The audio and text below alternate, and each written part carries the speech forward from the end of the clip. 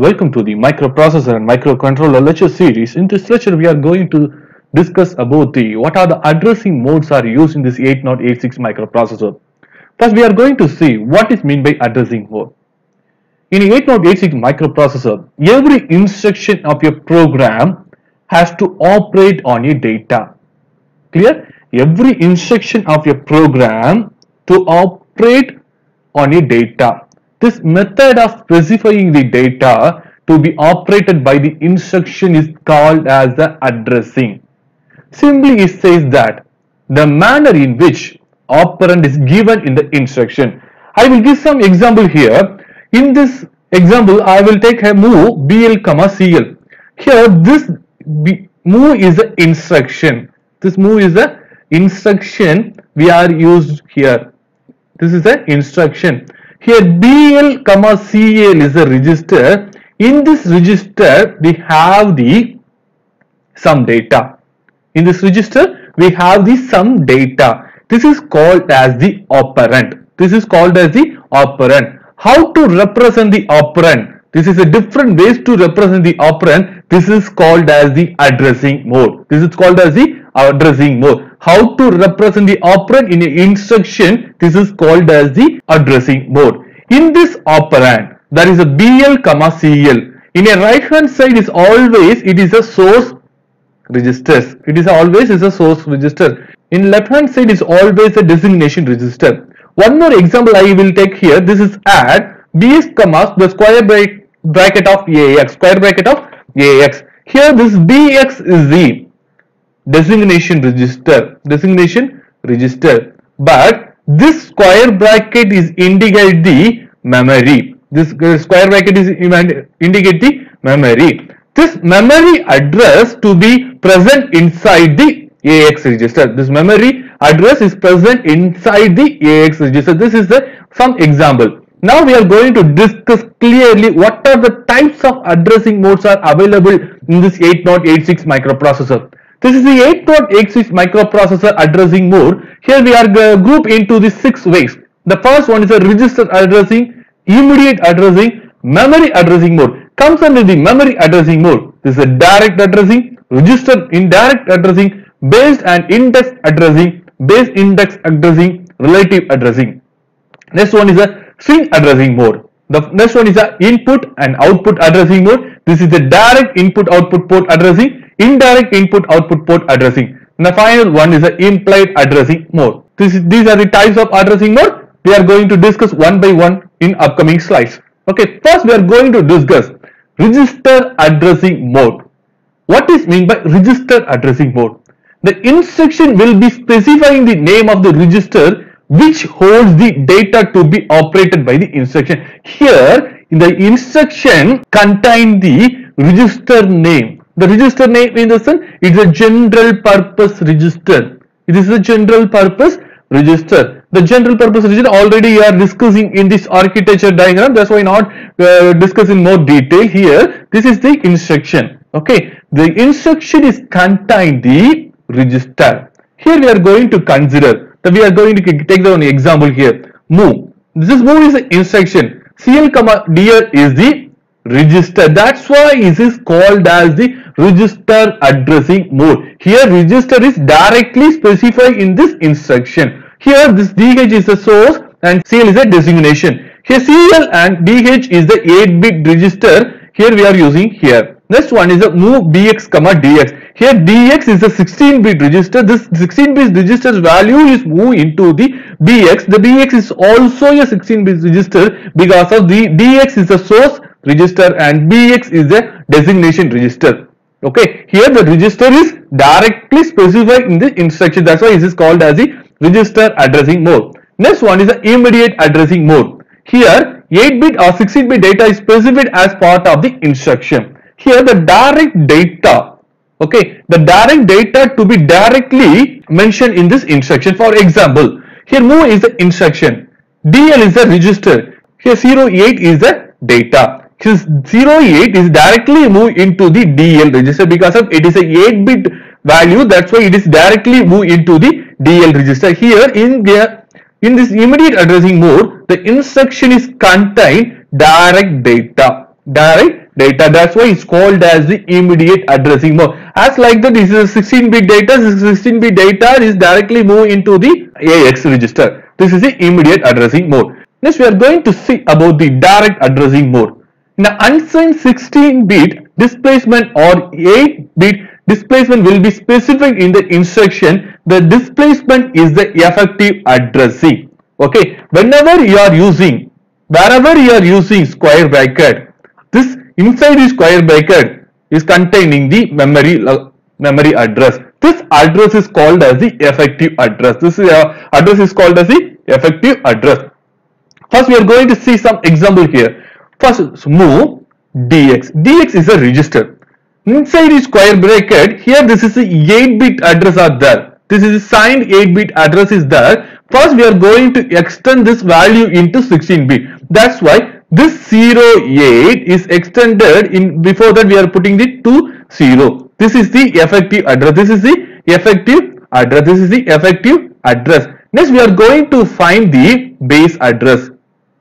The base address, how to find the base address? Already I told that this base address depends upon the data segment plus 10 into 16. This is the data segment value into 10 into 60 because of the every address it has the 20-bit value. That's why it's converted into 20-bit. That's why we are going to multiply this equation. This is a multiplication. We are going to multiply this equation into 10 power 16. Okay. Next, finally, we are going to find the memory address is equal to effective address plus base address. Effective address plus base address. Okay. Now, which data to be moved to DX register?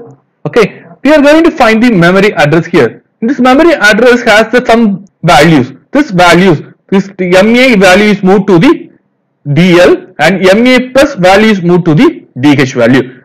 Okay, MA value is moved to the DL and MA plus value is moved to the DH value. This is the direct addressing mode. It is direct addressing mode. The square inside the square bracket, direct address is given in this instruction. Okay, direct address is given in this instruction. This address is called the effective address. By using this effective address, we are going to calculate the memory address. Okay, how to calculate the memory address? Memory address is equal to effective address plus base address.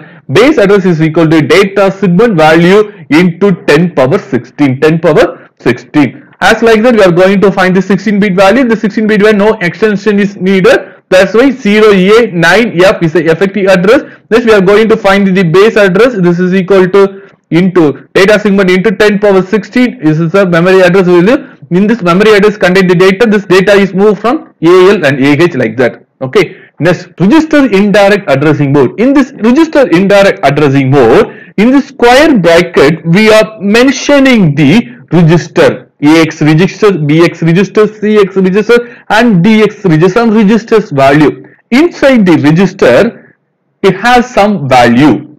This value is the effective address. This value is the effective address. Clear? Inside the register, it has some value. For example, this AX register is contained in the value of A, B and 1, 3. This is a hexadecimal representation. AB13 is the effective address. It is present in this AX register. It is present in this AX register. Instead of AB plus 13H, we are rewrite this equation as like that AX or BX or BX. Okay, this is the register indirect addressing mode. This is the register indirect addressing mode. Okay, clear. This register indirect addressing mode directly access the memory address. In this memory address has some value. This value is moved from memory value is moved from MA value is moved from CL, MA plus value is moved from CH. Like that we are going to perform. Next example is the move AX, SI. SI is the source index. So SI is the source index. The source index has a 16-bit address. Source index has a 16-bit address. This address is called as the effective address. This address is called as the effective address. Based on this one, we are going to find the memory address. Based on this, we are going to find the memory address. Next one, base addressing mode. Next one is a base addressing mode. In this base addressing mode, the BX or BP, base pointer register, is used to hold base value of effective address and the signed 8-bit or unsigned 16-bit displacement in the instruction. Here we are going to store, okay, here we are going to store register value plus 8-bit or 16-bit displacement in the instruction. This displacement is added to the base value bx or bp to be obtain the effective address. How to obtain the effective address? Inside the square bracket, this is called as the effective address. Here this is a bs. Whenever in the square bracket is a 2-digit value is converted into the 4-digit value because of the 16-bit. Okay, this is the effective address. Finally, we are going to find the memory address by using this formula. Okay, finally, the particular memory address is contained the data. This data to move into the AX register. This data is moved into the AX register. Finally, next one is the index addressing mode. Here, this source index or data index register used to hold the index value of memory data and the signed 8-bit or unsigned 16-bit displacement in this instruction. This displacement is added to the base value in SI or DI to obtain the effective address. Why it is called as the index addressing mode? This index register is held to index value of memory data. Okay, clear? Here how to find the effective address? Here SI plus 0A2H. 12-bit only is there, that's why it is extended into FFFA2H. This is the source index. Source index value is finding the effective address. Effective address is equal to source index plus FFA2H. Okay, this is the effective address. Finally, we are going to finding the base address. Base address is equal to data segment into 10 of hexadecimal value. Okay, finally we are getting the memory address value. Memory address is equal to EA plus BA. In this memory address, it has some data. This data is moved into the CX register. In this example, this memory data is moved into the CX register. Next one is base index addressing mode. Okay, here this base, the register value and index value is also present in this memory addressing calculation. For example, the effective address is equal to BX. BX is a register value and SI is a source index value and 000A is the extended displacement value. By using this equation, we are going to find the effective address. But then finally, we are going to find the effective address is equal to EA plus MBA. BA is a base address. Base address is calculated by using this formula. Finally, we are going to the memory address. This memory address is containing some data. This data is moved into the DX register in this example. Okay. Next one is the string addressing mode. This addressing mode is employed in string instruction to operate on a string data. The effective address of the source data is stored in a source index register, and the effective address of the destination data stored in the destination index register. Clearly, the effective address of the source data, is stored in a SI register. Okay, effective address of the destination data stored in the SI register. First, we are going to find this is the instruction. Here is a addressing mode. This is a string addressing mode. First, we are going to find the memory address of the source data. This memory address of the source data by using the source index value. The effective address value to be stored in the source index value is, that's why EA is equal to SI. Then we are going to find the base address value. This base address is equal to DS into 10 base of 16. Then finally we are going to find the MA is equal to EA plus BA. This is the source memory address. Next we are going to find the memory address of the designation. By using the designation index, and this formula by using finally we are finding the memory address of the designation. Here this MA value, MA is the source memory address. Here MAE is the destination memory address. The source memory address contains the data. This data is moved into the destination memory. If the direction flag value is equal to 1, the source index value and destination index value is decrement by 1, and the direction flag value is equal to 0, the source index and destination index value increment by 1. Okay, clear? Next one. This is the direct input output addressing. Here, this is the input. This is the instruction. Okay, here this is the register value. Here this is the 09H.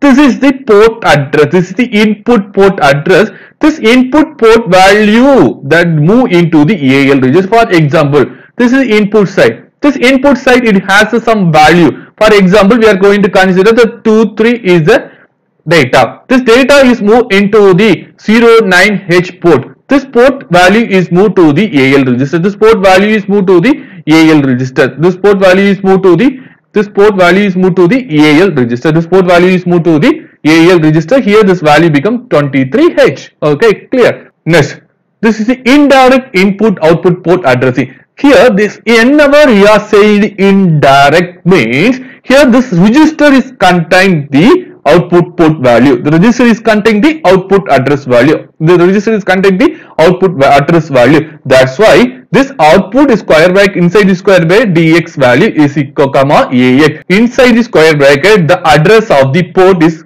mentioned the register. The content of A is moved to the port whose address is specified by the DX register. The DX register is contained. This DX register is contained the address of the output port. Okay, this is the indirect input output port addressing. Relative addressing mode. In this addressing mode, the effective address of the program instruction is specified relative to the instruction pointer by an 8-bit sign displacement. Okay, clear. Relative addressing mode, we are going to take the example of JZ is an instruction. 0AH is the addressing mode. Here, first we are going to change is the 8-bit can be displacement into 16-bit. 8-bit can be displacement into 16-bit. Next, if the 0 flag. Why we are going to 0 flag? You jump 0. The 0 flag value becomes 1. Then the instruction pointer value is equal to IP plus 000AH. This is the one. Next, we are going to find the effective address is equal to this is the effective address. This is the effective address. Next, we are going to find the base address. Okay, here this base address we are going to consider the code segment because of this is the code. No data can be present. Here this code is the major role. That's why we are going to take the code segment into 10H. The memory address is equal to base address plus effective address. If the 0 flag is 1, the program control jump to new code address as calculated above. If the 0 flag is 0, the next instruction of the program is executed. Based on the 0 flag value, the instruction can be performed. Clear? Implied addressing mode. The instruction itself, the data to be operated. For example, if you are mentioning the CLC means the carry flag value is equal to 0. The execution of this instruction will clear the carry flag value is equal to 0. This is the implied addressing mode. Thank you.